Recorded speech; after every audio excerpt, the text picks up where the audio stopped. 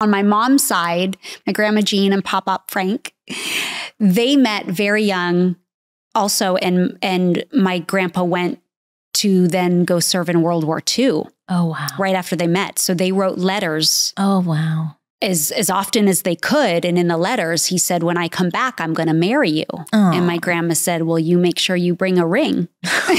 And he did. He came back. And the first time that he saw her, he had a ring for her. And then they were married for 67 years before they both passed. Well, and I just think we dismiss like the sovereignty or the grace or the gift of even just us being. So true. All the factors that had to fall into place for your existence, even if the story's hard, recognize, wow, this isn't outside of the space God's given me, which is he decided in that year for me to be born.